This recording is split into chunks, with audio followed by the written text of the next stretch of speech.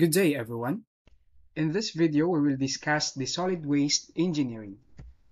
At the end of this session, students are able to differentiate the characteristics of solid waste, understand the sources of solid waste within a community, calculate and understand problems related to solid waste engineering, calculate problems related to landfill, and understand the concept of landfill. Now, to start with, let us define the solid waste. Solid waste is a generic term used to describe the things we throw away. It includes the lay audience commonly calls garbage, refuse, and trash. So the terms refuse and are used more or less synonymously. Solid waste, although the latter term is preferred. So the U.S. Environmental Protection Agency regulatory definition is in broader scope. It includes any discarded item, things destined for reuse, recycle, or reclamation, the sludges, and the hazardous waste. The regulatory definition specifically includes radioactive waste and in situ mining waste. Now let's move on to the characteristics of the solid waste. Solid waste can be classified in several different ways. The point of origin is important in some cases. So classification as the domestic, institutional, commercial, industrial, street, demolition, or construction may be useful. The nature of the material may be important, so classification can be made based on the organic, inorganic, combustible, putrescible, and non-putrescible fractions.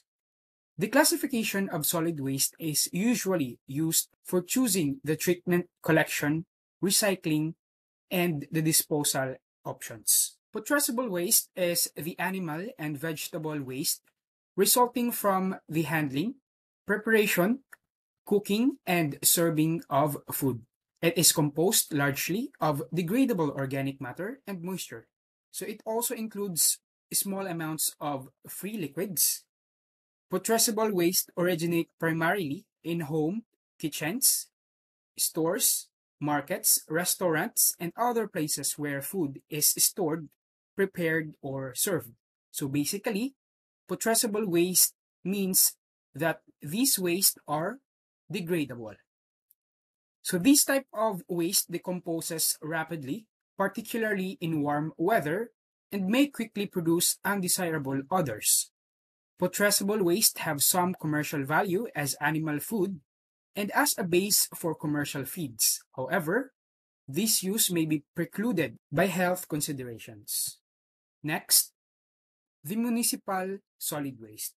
So this municipal solid waste is commonly known to the lay audience as the garbage, is a subset of solid waste and is defined as durable goods, the appliances, tars, batteries, and etc. Non-durable goods, containers and packaging, food waste, yard trimmings, and miscellaneous organic waste from residential, commercial, and industrial non-processed sources. The composition of the municipal solid waste depends on numerous factors including climate, frequency of collection, usage patterns of in-home garbage disposal units, social customs, per capita income, use and density of food and other material packaging, and recycling patterns. So when we are talking about green chemistry and the green engineering, they are changing the way engineers design and they fabricate. Now, as we begin to look at the big picture of how engineering decisions affect the environment and our planet's life, we are finally beginning to try to solve environmental problems before they happen. So rather than using the end-of-pipe treatment techniques, engineers are attempting to select materials, design manufacturing processes, and enhance energy conservation to minimize their effects on the environment. So where the appropriate effect of these decisions on the municipal solid waste management are considered in the following sections. So these are the sources of solid waste within a community. So as you observed, we have here the typical facilities, activities, or locations where waste are generated, and the types of the solid waste.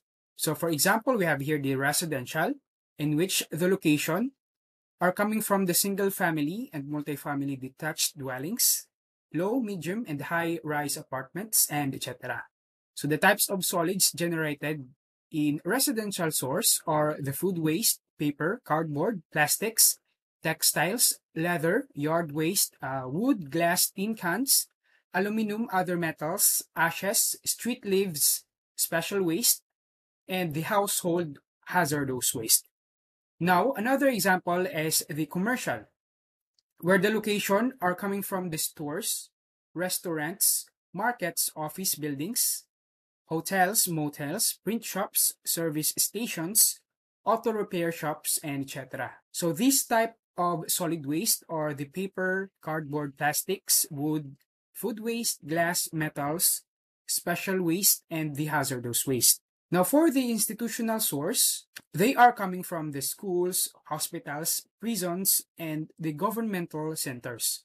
So, as stated above, these are the food waste. So, as stated above, same types of solid waste from the commercial source, like the paper, cardboard, and etc. Another source of solid waste is from the construction and the demolition. So, these waste are from the new construction sites, road repair, renovation sites, raising of buildings, broken pavement. So these types of solid waste are the wood, steel, concrete, dirt, and etc. So for the municipal services, they are coming from the street cleaning, landscaping, catch basin cleaning, parks and beaches, and other recreational areas. So these types of solid waste are the special waste, the rubbish, street sweepings, landscape, and the tree trimmings, catch basin debris, general waste from parks, beaches, and the recreational areas. Now for the treatment plant sites and municipal incinerators, these waste are from the water, wastewater, and industrial treatment processes and other processes. So the types of solid waste are the treatment plant waste, principally composed of residual sludges. For the municipal solid waste, these are all of the above mentioned, and the types of solid waste are all of the above mentioned. Next, let's move on to the industrial source. So these waste are coming from the construction, the fabrication, light and heavy manufacturing, refineries, chemical plants, power plants, demolition, and etc. So these types of solid waste are the industrial process waste, scrap materials, non-industrial waste, including food waste, rubbish, ashes, demolition and construction waste, special waste, and the hazardous waste. For the agricultural source, they are coming from the field and row crops, orchards, vineyards, dairies, feedlots, farms, and etc. And these types of solid waste are the spoiled food waste, agricultural waste, rubbish, and the hazardous waste. So that's all for the solid waste engineering part 1, and we will discuss the succeeding topics on the next lecture video. Thank you.